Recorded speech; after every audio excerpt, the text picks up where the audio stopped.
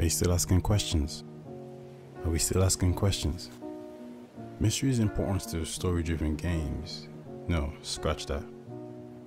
Mystery is important to any story, and one of the things it does well is it allows you to ignore faults, the creator's shortcomings, inadequate world building, poorly developed characters, because at its core we have this desire to have questions answered, and that's enough to hold us until the end, regardless of poor quality.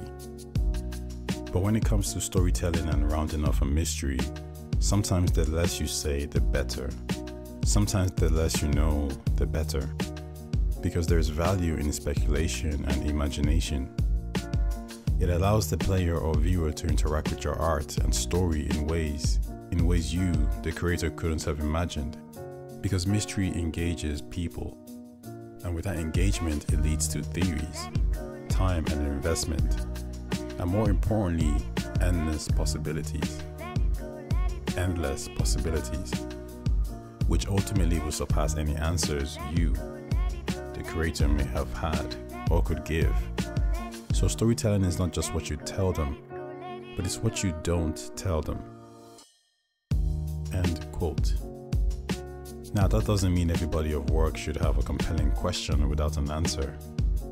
Christopher Nolan said, "I've always believed that if you make a film with ambiguity, it needs to be based on a true interpretation.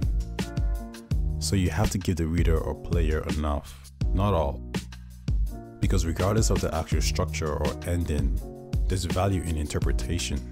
Because there's value in speculation and imagination. Fundamentally, to give an answer to a mystery, the answer has to be more compelling than the initial question. So what questions does the story give you? So what questions does the story ask of you?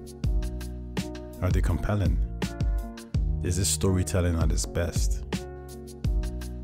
If I told you the Earth was a living being, and she could perceive and see everything we did, and she had gone to war with another body centuries ago, and she laid there frozen in time from a battle in an endless sea of nothing, and the aftermath spawned more life on her immobile body, intelligent life, do you have questions? Who, how, why, and when? Who are these bodies? Why are they here? Where are they? At what time did all this occur?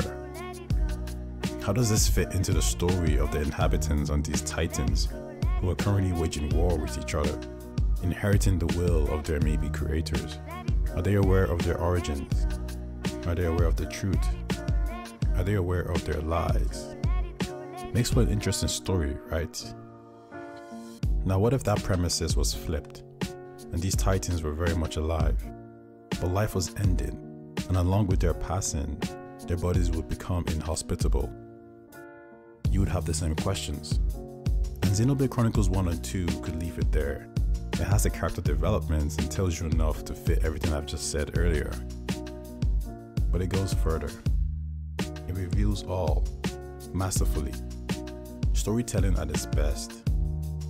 There's very few endings I walk away from surprised. This game subverts your expectation throughout and gives you more than you ask. It gives more than you take. Fundamentally, to give an answer to a mystery, the answer has to be more compelling than the initial question. And most times, it's not. So are you still asking questions? But this is the most compelling story you'll ever come across. This universe gives more than it takes. So when it comes to storytelling, subverting your expectations, answering questions, Xenoblade Chronicles 1 and 2 is king. Xenoblade Chronicles 1 and 2 is the best JRPG game you've never played. Xenoblade Chronicles 1 and 2 is king. King. King is king.